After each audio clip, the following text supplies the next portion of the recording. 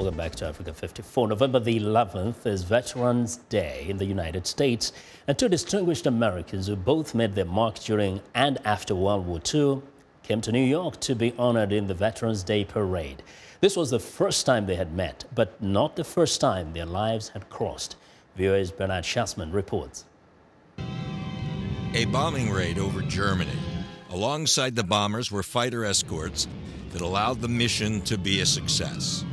This World War II scene had become routine for two very accomplished 93-year-old men.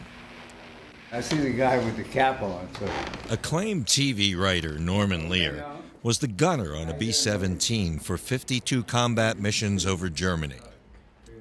His protector, then fighter pilot, now educator, Roscoe Brown, was one of the original Tuskegee Airmen, the popular name for a group of African-American military pilots who fought in World War II.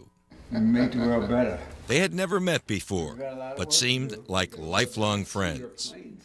Brown said he had escorted Lear's bombing group on a raid over Berlin and knocked a much faster German jet out of the sky. As I got close to Berlin, I saw this jet streaking up, and that's when I said, "Drop your fuel tanks and follow me."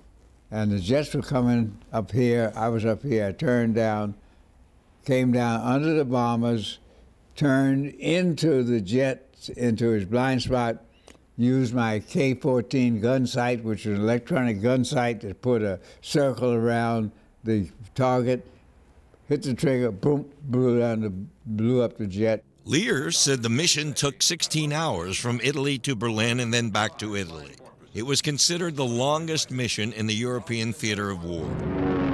A reasonable amount of fighters and flak, and that's why there's more than a reasonable amount of gratitude for the Tuskegee guys who flew our escorts so often. Brown says the Tuskegee Airmen's role in World War II shattered myths about black Americans. The stereotype was that African Americans didn't have the intelligence, the courage, the leadership ability to fly airplanes and be fighter pilots. And we certainly destroyed that myth. Lear, creator of numerous iconic American television shows, was visibly moved to be finally meeting a man who may have saved his and his crew's lives many times over. He was our escort, which is to say he was our lifesaver in cases, flying to protect the bombers, and that we would meet 70 years later. Bernard Shusman, VOA News, New York.